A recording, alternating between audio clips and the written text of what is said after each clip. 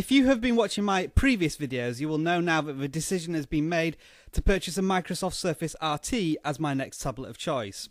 So it's time to prepare for its arrival and to sum up what expectations I have of a device before I actually get to test it. First up, I've got to buy the thing, which is much more irritating than it should be in this day and age. For whatever reason, Microsoft have decided not to put the Surface RT on general retail release in the United Kingdom. So I can't waltz into a shop and buy one. And what makes this even more of an insult is that Microsoft is actually advertising this Surface RT on television in the United Kingdom. How many people do you think are wandering into town at the weekend, inquiring about this thing, and then being told it's only available online? And worse still, it's only available in two places on the internet: the Microsoft website itself and eBay. Now, obviously, eBay sellers are cashing in on this shortage of availability, and with no competition around, prices are rigid with little hope of finding a bargain. Because of this, I would much prefer to walk into a shop and buy one, because it would mean I would have it instantly in my hands, and it's much easier to return in case of a faulty device. But I can't. Instead, I'm stuck rotating this tablet around in a funky 3D fashion, deciding whether or not to purchase one from the official store. And so for the past week or so, while I've been patiently waiting for someone to buy my Prime to free up cash to buy the Surface RT, its availability on the website has been fluctuating from in stock to out of stock to delivery time estimated 3 weeks and so on.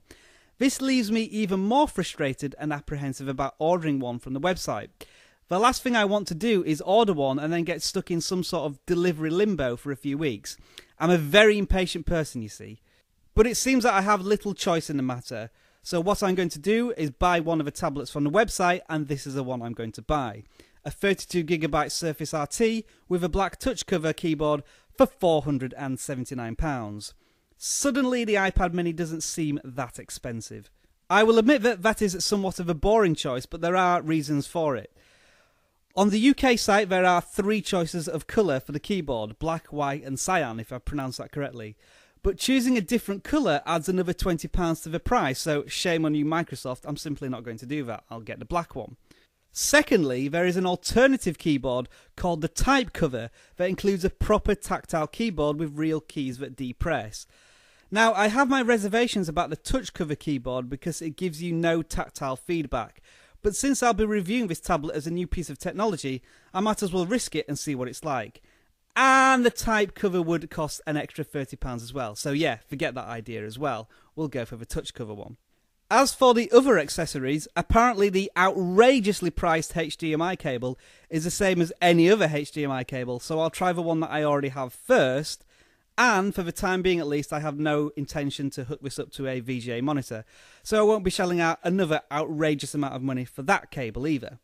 So now the tablet has been ordered, and thankfully shipping is free, and quite bloody rightly too. Now I have to play the waiting game, and while I wait, what expectations should I be building up, and what should I be worrying about in terms of the Surface RT? Well, I'm going to keep this simple with a couple of bullet points. I'll make videos on all of these points when I have the thing actually in my hands. First up is the modern UI. It's a rubbish name since they lost Metro, and I may end up just calling it Tiles, but I can't wait to get my fingers on what looks to be a glorious user interface. Second up is desktop. After some research, I have discovered that there is a desktop within the tablet. Now, I'm not sure how functional the desktop is, and I don't know if I want to know any more about it at the moment. It just makes me feel a little warmer and safer inside knowing that there is a desktop.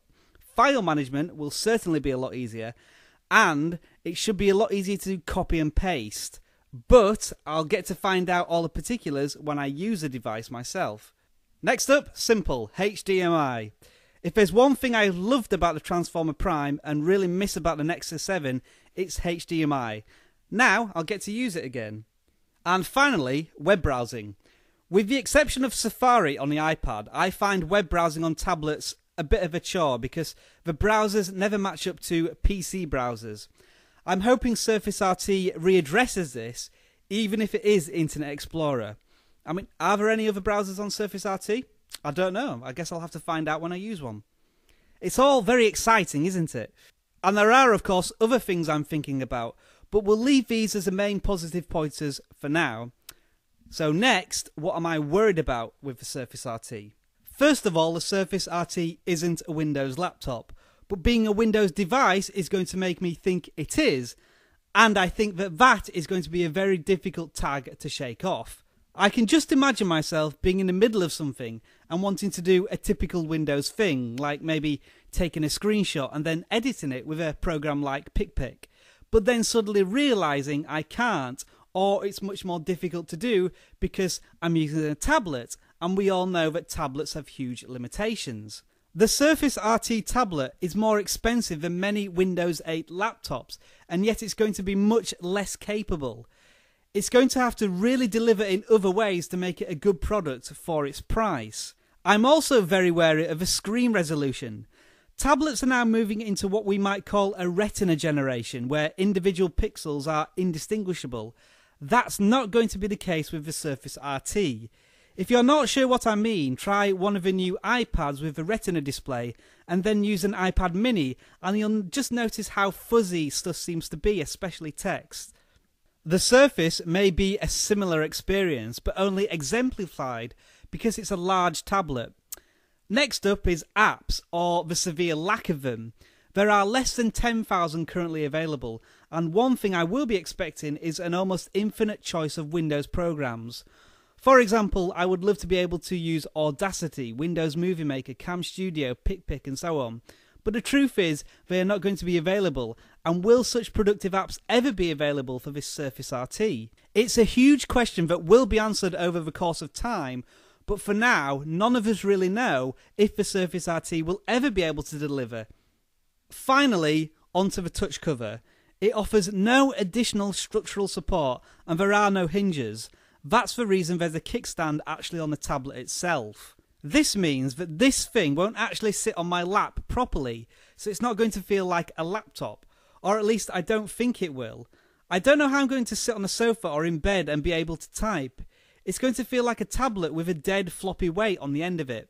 Perhaps a difficult concept to explain, so I'll cover it in a video when I get the thing. And that's pretty much what this video is about, waiting to get the Surface RT. So stay tuned folks, it'll be here soon, and when it does, the fun begins. Thanks for watching, and I'll see you again soon in another video.